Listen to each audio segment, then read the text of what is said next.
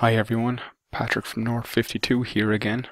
In this video I will discuss the most commonly used types of North52 formulas and when you would use them.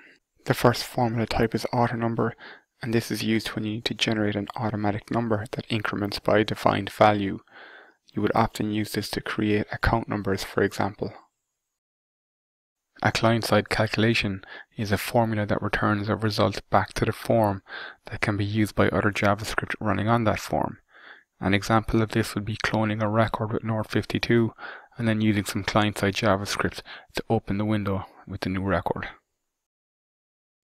Client-side perform action formulas are generally used for hiding and showing tabs, disabling fields, changing forms, etc.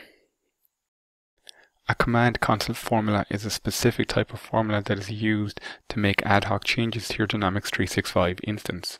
Creating records, updating records, and deleting them can be done this way. End-to-end associate formulas are triggered when a many-to-many relationship is created. End-to-end disassociate is used when you want to fire your formula when the relationship is removed.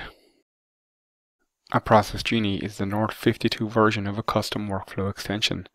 You can execute a formula from within a workflow, dialog, or action. The results of the formula are then made available to the workflow.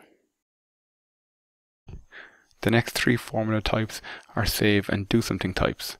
Save to current record is for when you want to update the record you are currently working on.